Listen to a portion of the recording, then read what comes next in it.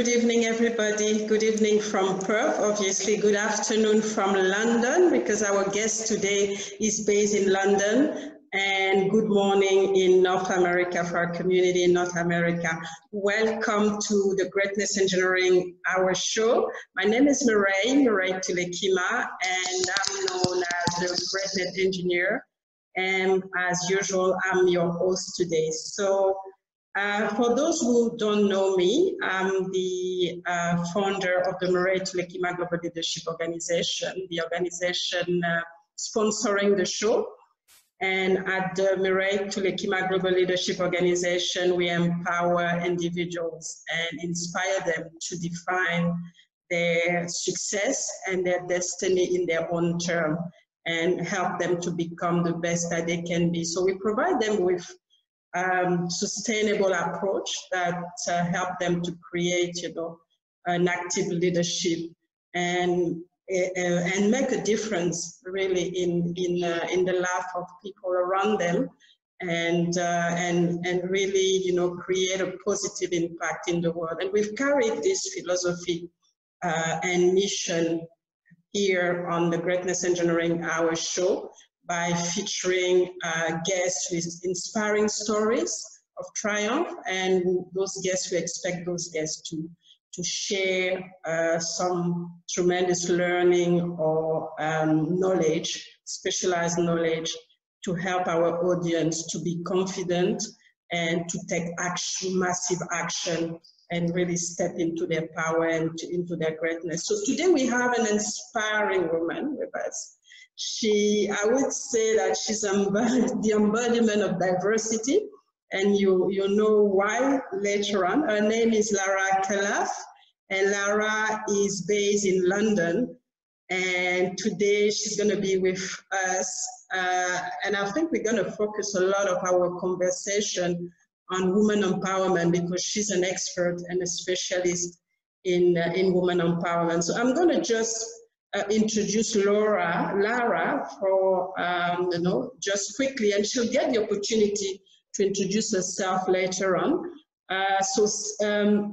Lara was born in Syria, and she was raised in Spain, and she currently lives in London. So now you see the diversity that I was talking about. She's a multi-award-winning women development and leadership specialist with more than 20 years of international experience in progressive leadership. So she's going to explain later on to us what progressive leadership is all about. So she's worked in progressive leadership role and managed large team operation in private, corporate, and public sector. And she has a woman empowerment firm that focuses on developing and transforming women leadership, both personal and with team, in a conscious and confident and feminine way, because that's the key, feminine way. And she's also the co-founder of Women 5.0. Among all the accomplishments, she is non-executive director for 2 startups. She delivered a TEDx talk, and she has featured in a documentary about inspirational women for PBS TV, and it's going to be released pretty soon. And she speaks internationally on the topic of women leadership. And the part that I like is that she loves her pets, reading, traveling, street art, collecting Barbie dolls, and healing crystal. So Lara, welcome to the Greatness Engineering Hour show. I'm just so excited to have you today. And, and thanks for making the time to spend an hour with us and with me and my audience. I know it's going to be an inspiring hour, and I'm really looking forward to it. So, Lara, I'm going to let you introduce yourself in a bit more detail, and we really want to know everything about you, how you came to do what you do, how you started. We really want to know it all today. The floor is yours. Thank you, Mireille. Thank you so much, and it's my joy and pleasure to be here with all of you and with your lovely audience. So thank you so much for the intro. You know, I was getting excited. It's like, can she repeat it again? Repeat it. but yeah, thank you so much. Yes, indeed. And yes, I was born in Syria, and at the age of 14, 15, my parents decided to move to Madrid. And that was a great decision, especially with everything that's happening now. I would say that was a great decision. Definitely. And my mother was born in Spain, so we've had that opportunity or that flexibility to go there. And I started my career in leadership or managing businesses at the age of 16, and that's because I think my parents thought that I was a shy person, and so I was labeled most of my life, you know, Lara the shy. Ooh. And it doesn't look like now. Is it all right? Okay, let's get started right into it. And that is the power of labels, right? So what happens with labels is that when somebody gives you that label, you believe it, and you start showing up like that, until I realized further down my career, when I started developing myself and taking my growth seriously, that wasn't true. That was somebody's opinion on how I was showing up in the world, that there wasn't shyness at all. Okay. So yeah, and so I was working. Sorry, Mireille? No, just go ahead. Just okay, go ahead. Thank you. And so I started working in my dad's business during my school holidays and summertime to get over the shyness and become more confident. And that's how I started my career. And I was very grateful for my dad for becoming my first mentor. And from then, you know, after studying my career, finishing my degree, I came up with a genius idea that it's time for me to learn English language. And that's because I had one of my jobs while I was at university. I was a PR, and I had to deal with a lot of international guests. It was a music program, TV program, and one of the you know, because I spoke all the languages, so they would automatically put me with the international artists, and I couldn't speak English. I mean, I just could not. I didn't know the language, so I thought it would be a good opportunity to come to the UK, learn the language, stay for a few months, and then go back to Spain to take care of the family business. And so when I came to the UK approximately 14 years ago, I didn't know anybody. I had very little funds that I was saving up when I was at university. And my biggest challenge is that I didn't speak the language. So it was very interesting times back then.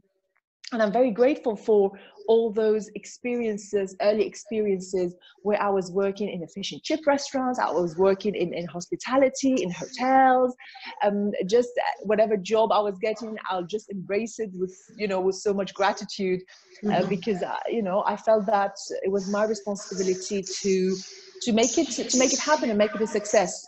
Especially after being a decision of my own and coming from an Arab background, I'm very lucky that my parents both are very progressive and very open-minded and very call it modern people. And I say modern because I don't know what that really means, But I understand. It basically open-minded, and then really, open-minded and not, So I mean, and that's the thing, is that every single experience is a growth. It helps you to grow. It helps you to get confident, and that's why it's always good to have different experiences. I myself had those different experiences. Got challenged to learn different languages, and working in a male-dominated environment. So it's hard when you think about it. But then, as you grow, you realize, wow, that's fantastic that I could actually have this opportunity. And I don't know if it's the same for you, probably. So, but going through all those experiences, what do you think has been the hardest, for you to manage?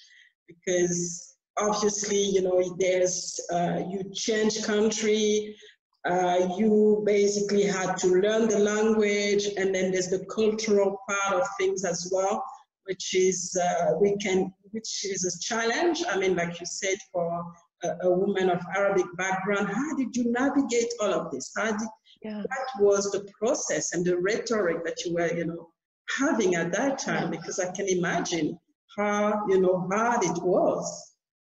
Mm-hmm. Thank you, Mary, for this question. Such a beautiful question. I think for me were two things. The first one is love. I know now, knowing what I know and how I experienced life, that was love that was driving me to show up in the way that I was showing up, but also a big sense of responsibility. Mm-hmm. My parents had left Syria to come to Spain and create a new lifestyle for us there. And when at least something that I've learned throughout the years is that, who we are very much based on what other people think of me, what I do, what I have, or what job I have. Mm-hmm. And all these external influences, then it makes me who I am, right? But it's completely nonsense, right? Because I don't have any power in there. It's what other people opinion of me. Yeah. So I had call it an obsession, but a healthy obsession to make my family feel proud, especially after everything that I've done for us and my siblings. Mm-hmm. So I felt that was my job to make it happen. Now, it was very interesting that only a few days ago I was reflecting on the concept of confidence, because it seems to be one of the main reasons as to why women want to work together with myself. And I realized that back then I didn't understand the term confidence. In fact, it wasn't until my mid-20s that people started talking about confidence around me. I'm like, but what is that? And what does that mean? And I remember that when I was 18, my first public speaking, I had to present at university a piece of research in front of all my colleagues and professors, and my research was in fact about the situation of women in the Middle East. So that is how back my interest in women's development and situation of women was dating. And I remember that I was nervous. I was nervous because I didn't do that before. So once I got over that, and once I devoured all the books, because back then I didn't have Google to go and search. So I spent hours in the library reading and reading and reading. So that is when, I did it, and this is it. I did it. And that was made me think that the concept of confidence is a construct and is completely learned. At least the way I see it, and how the way when I deal with my women and my ladies, I challenge the concept of what they think confidence is all about. So for me, it was, let me go for it. When I came to the UK, I knew that I had to learn certain skills. I needed to learn the language because, I just didn't have that. So I learned it, and I got on with it. And I remember not a long time ago, maybe about a couple of years ago, maybe a little bit more, that somebody asked me, Lara, it must have been so challenging for you being a woman and, being from a different country. And it must have been difficult for you to, to make happen whatever I made happen in the UK. And my response to that was, actually, I didn't realize. I didn't notice. Because that was not part of not because I'm a woman, it's going to be challenging for me. It wasn't my awareness, to look at things that way. And may I say that, thank goodness that was the case. Having said that, that doesn't mean that then I didn't experience certain situations where, because I was a woman and, some really dark moments that I attributed to that. But that came, different stages of my life, but not because I felt that because I was a woman or I was not from the UK, that would be a handicap for me. In fact, I never felt it that way. And that's amazing that you say that. Sometimes we think too much, when we're faced with a certain situation or we want to make a decision, we think too much. And the simple way is actually just do it, and then get to have the experience. It can be bad or good, but if it's bad, you readjust. If it's good, good luck.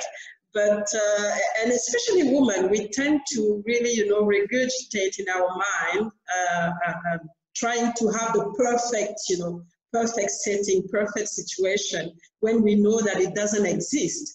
And, you know, which leads to my next question is that, you know, as part of your empowerment work, first of all, what is empowerment for you? I mean, women empowerment for you. And as part of your empowerment work, what do you think has been the key challenges for women? Yes. Okay. So I love this question too. Mm-hmm. I think that women's empowerment for me, it's the power that I have within me. So I'm going to use the word conquer. So let me conquer my own world and let me show up from that place of from that power. I really truly believe, Mireille, that one of the challenges, not only of women, but, you know, with men, with humankind altogether, it's all the wounds and all the unhealing situations that we've had, that we're showing up in the world from that space.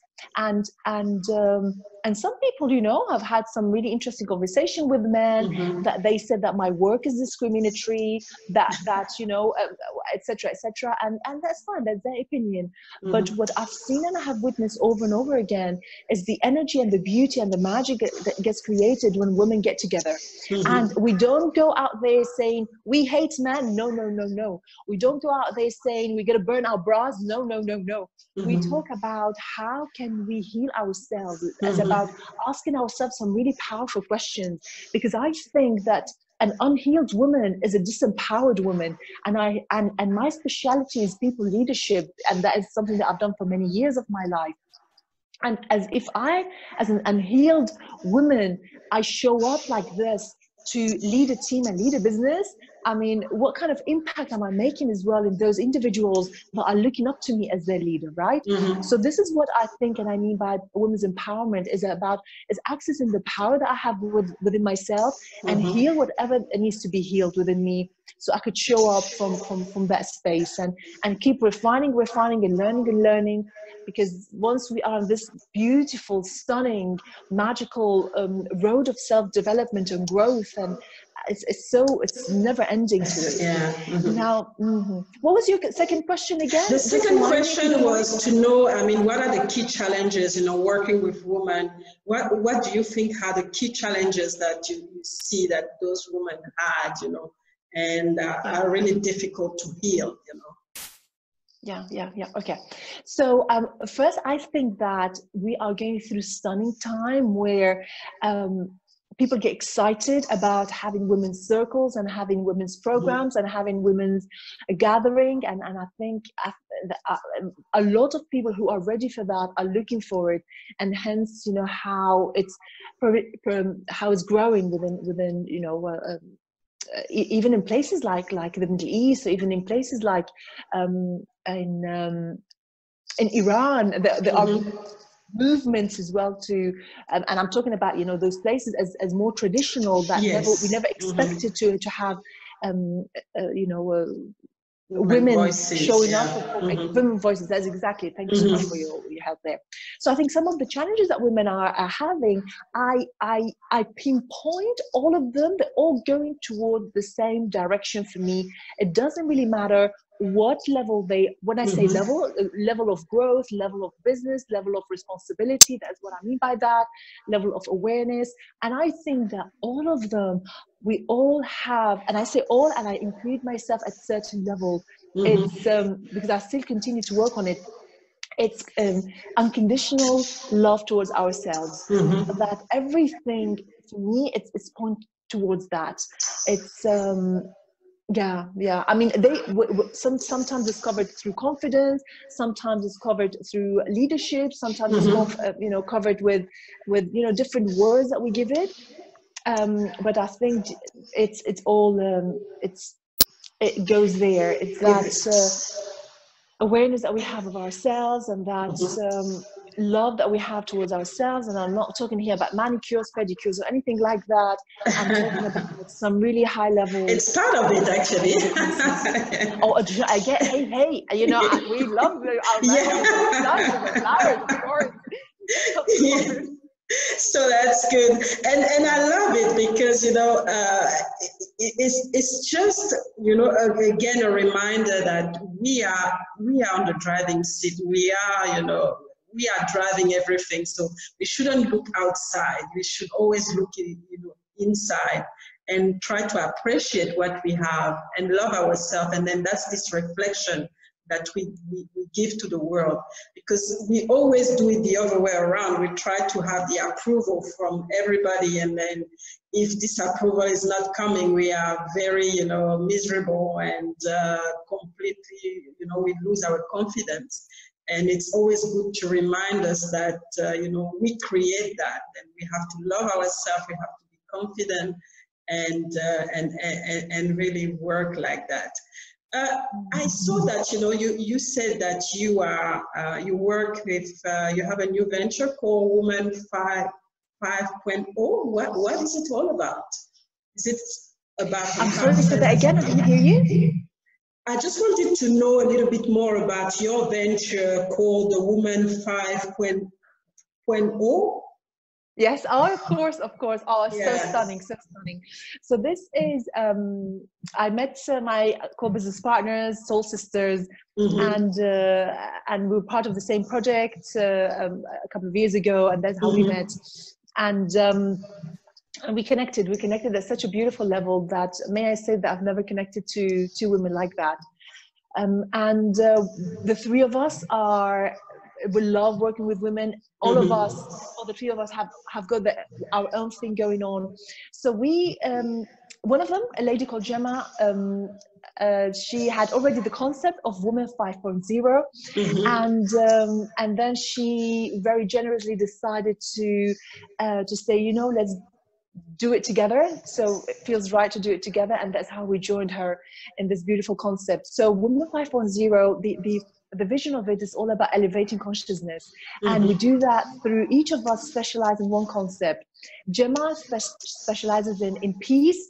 I specialize in beauty, on how to create inner beauty and outer beauty, and how to connect to beauty. And then our soul sister, Linda, the third one, she specializes in the concept of possibility, and how to see possibilities and creating possibilities wherever we are. So through peace, beauty, and possibility, we aim to raise consciousness in the world. And this is how we do it.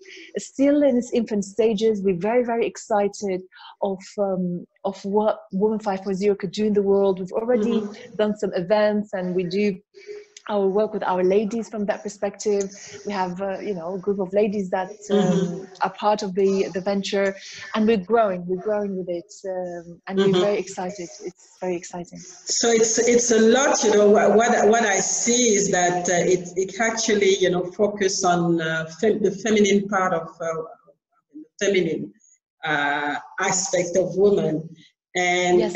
and it's good, because that's something that tend to be, you know, especially, and that's sometimes the problem that women have. It's like, do they really capitalize on their feminine part, or their womanhood, like I call it, or do they try to be more neutral and, you know, blend into society that actually want them to be less less feminine than they should be?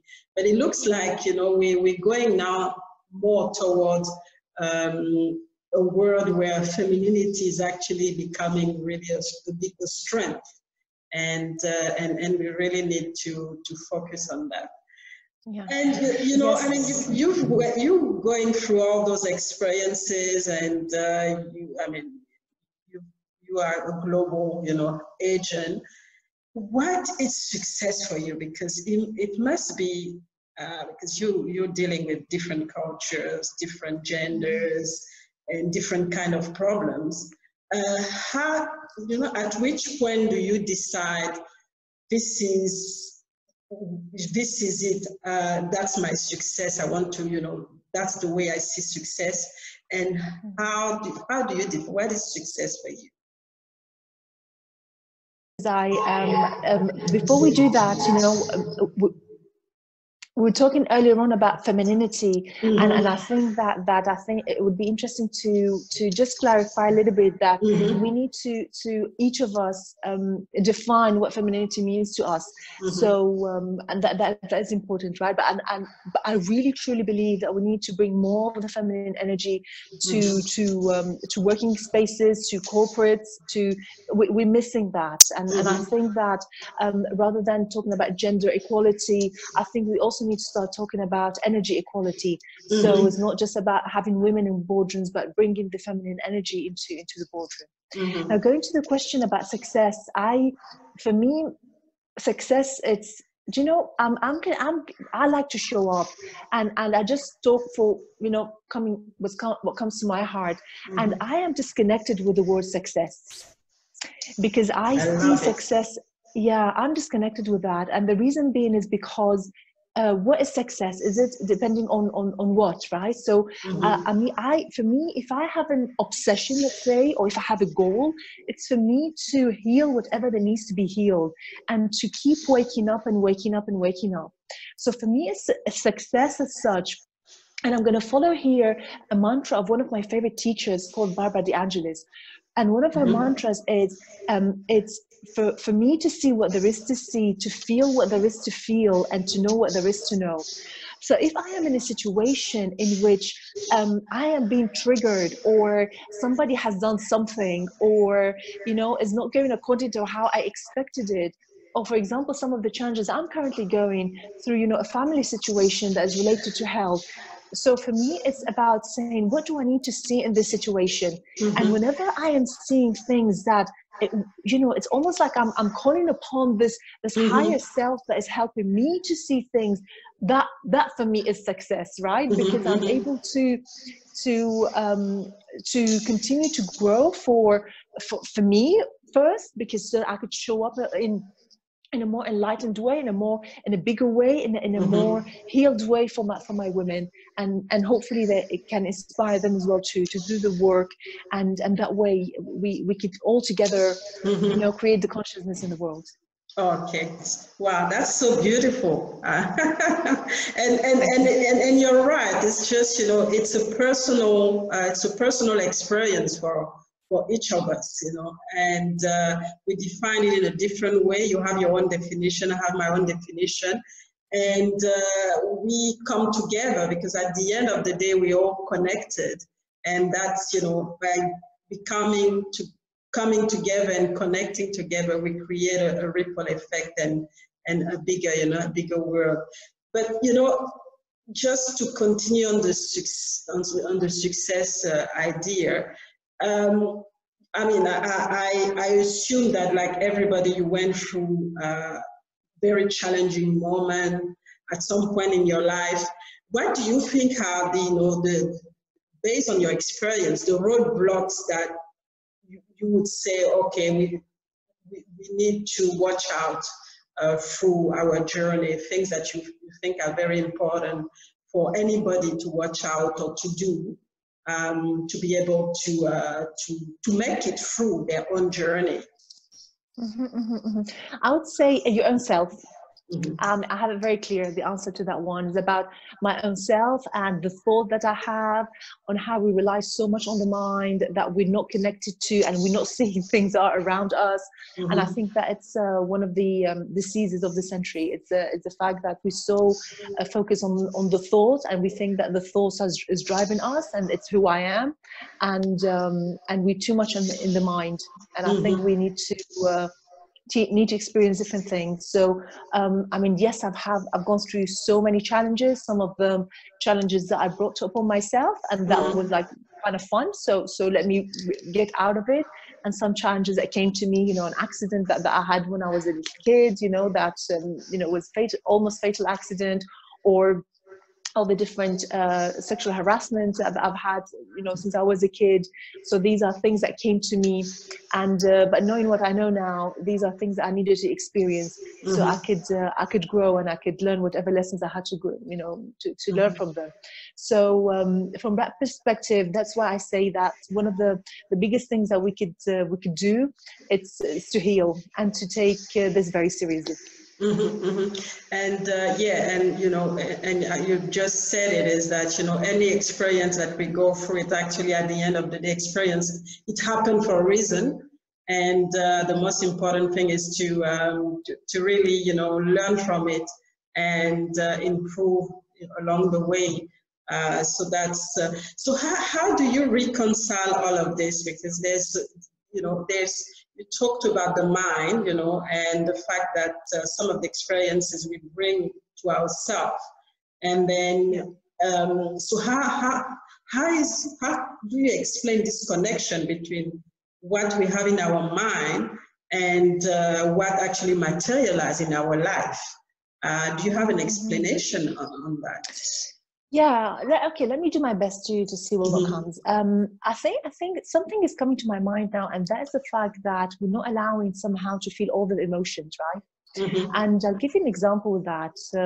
I remember a few years ago, I had a very, you know, bad news coming to me related to a family member that you know, saddened me a lot. And I remember that because I'm the positive person and I'm the optimistic person, so somehow I felt that I needed somehow to find optimism in that situation. And what I realized, that the best thing that I could do back then, it was to feel the emotion of sadness and you know, grief. And once I allowed that to be felt, and as long as I had to feel it for, then, you know, it brought a sense of peace to my life. And I'm still dealing with that situation anyways, you know, still is present in my life. So that is one thing that was coming to my mind. And I'm gonna, what's coming to me as well is how are we connected as well to our own spirituality. Some people can connect to it through their own religion. Some people don't need religion to connect to it. And I'm a seeker, and I'm a spiritual seeker, and for me it's imperative that it's part of my life. So I see everything through that lens. So it's not always in my mind, it's not always in my head. Sometimes yes, because I still live in this body, and I need to show up and function in the world somehow, right? And that is the ego that I need. But sometimes it's I think that is a missing link. Yeah, so it's a missing link, because, you know, we see that we more now into a very, you know, materialistic type of world, and then you have this fourth industrial revolution where we start to rely on robots and all kind of different techniques or machine. So what do you think, you know, we are adding, and how do we, you know, how are we going to be able to keep this spirituality alive, because we need it? And yet we're talking about artificial intelligence, we're talking about robot doing work from that you know, human are used to do.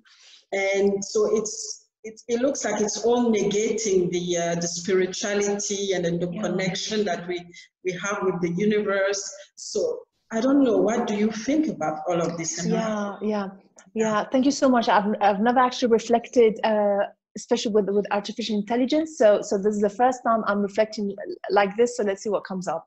I think that as long as it's serving us, bring it on, why not? And I think that if we were only to rely on either artificial intelligence or on our minds and our thoughts, and this is when we have an issue there.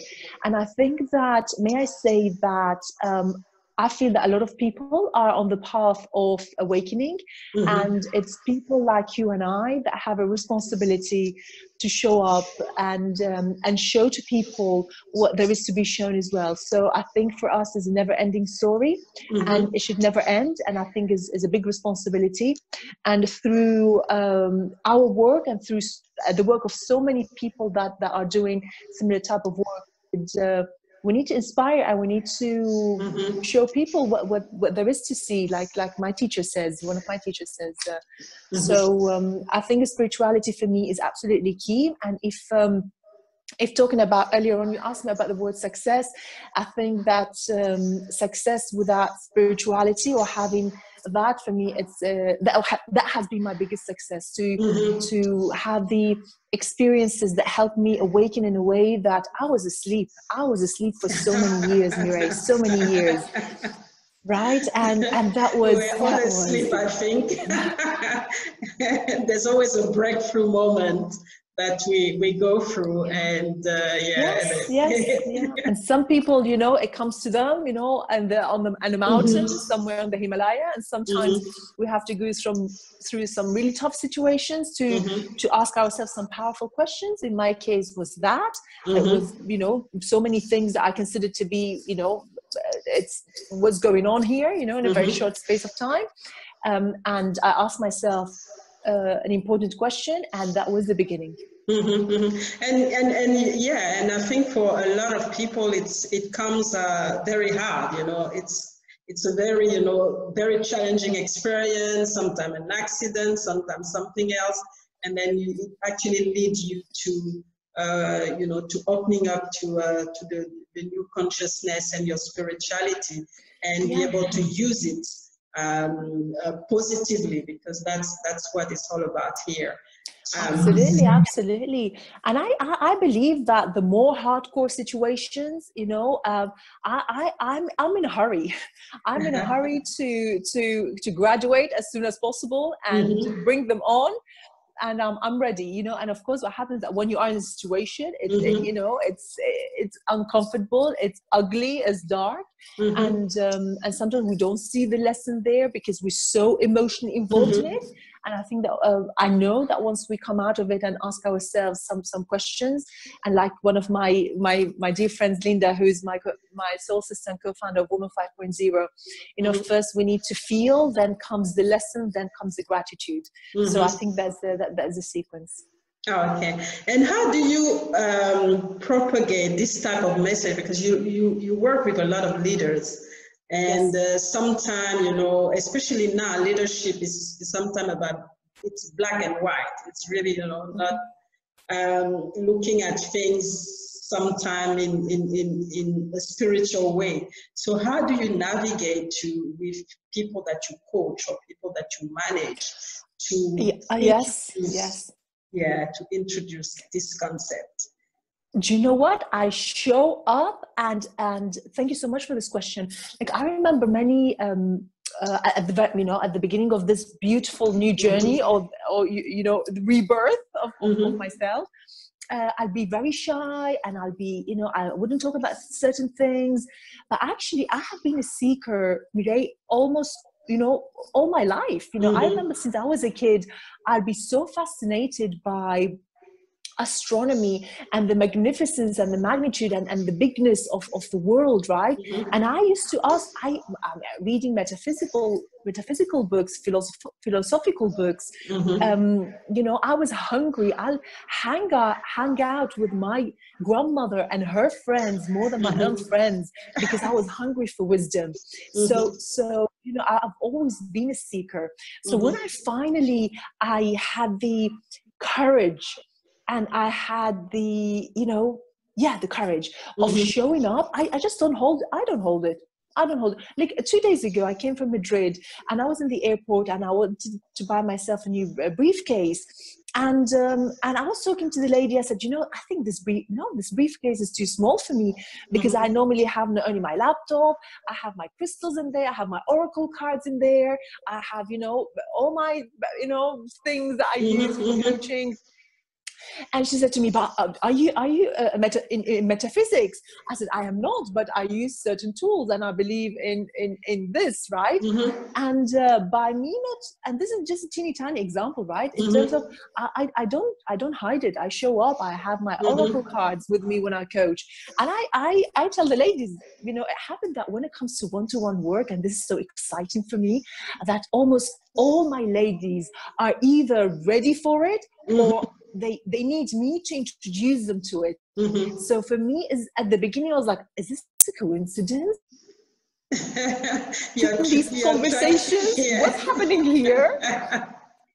So that's this is when I realized I realized actually they're ready for it, and my job is to help them. So that's, of yeah. course, That's good. So that's really good, because I think sometimes, when you come with these exoteric spiritual things, people are looking at you and say, what is all of that? I mean, is he a witch or whatever? Or, so it's good that, people understand that it's not all bad, because I think we always associate it to bad thing based on the past or whatever happened. So they put this label, and then straight away when you show up with your crystal, and they say, oh, that's probably a witch. Yes, she's doing witchcraft or something. And Mireille, I'm talking corporate people, I'm talking some of, senior ladies. It's like, it's not, I mean, I think so many people are ready for this, and that's why it's exciting. That's why, it's an honor for me to be doing what I do, and to have been shown this path, and for me to keep working on myself, because I think that's my job really, is to help other people as well, and help them in their awakening. And it just shows that as human beings, we're not one-dimensional. I mean, there's a physical part, things that we see, but there's also the spiritual and other dimension that we need to integrate to be fully fulfilled, And I think that's the message that needs to be passed on to everybody, especially people in leadership, so that they understand the impact that they can have, on the people that they lead. So that's absolutely. So I mean, we're getting to the end of the show. So there's always a beautiful question that I like to ask my guests, is that, what do you expect from the future, and what legacy do you want to leave? Oh, what a beautiful question. Thank you so much. I think that I'm going to use again somebody's wisdom. This is not my own wisdom, but sometimes when you hear it and it resonates with you so deep, at heart level, it's your wisdom. And that is that I hope that my legacy is so big that I will never know about it. And that is through, and a couple of days ago, I was speaking to one of my ladies, and she was telling me, Lara, I was sharing with somebody some of the me, and it helped her so much, and your work is doing ripple effect. And I said, no, it's now your work is doing ripple effect. And so through the teachings, through the the work that I'm doing, my hope is that that will support other women. And of course, with some projects that we're out there that will stay, hopefully for the long run. But may I never know what my legacy is. Okay, so that's fantastic. So you want to leave such a big legacy that you actually melt into it. So that's good. So do you have a particular message for the audience? I mean, it's it's your time. Any event or any particular message that you want to pass to our audience? Or it's good for them, so that they know that there are people out there that they can connect with, and we can actually help them in a different way. So the floor is yours. Thank you so much, my lady. Thank you. So I think that my message would be that if you are a people leader, especially if you have people that they're looking up to you, please remember that leadership is not about you, but it has to start with you.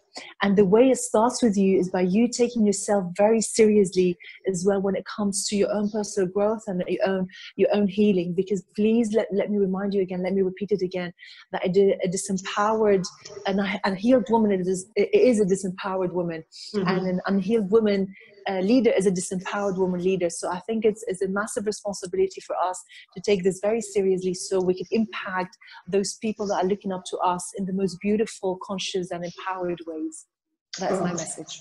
Oh, beautiful message. So, to the audience, I hope you got this one, is, leadership starts with you. So make sure that you look first, inside yourself, and then before you can lead over, and be a role model before you can lead over. So it's been a beautiful hour spent together, and thanks for your time, thanks for your inspiration, and for sharing your experience and your knowledge. And I wish you all the best, continuing your work and building up your legacy, your big legacy that you want to leave. And I really appreciate having you on the Greatness Engineering Show today. It's my joy. Thank you so much. Thank you. Thank you so much. And see you, and we'll stay connected anyway. Thanks. Bye.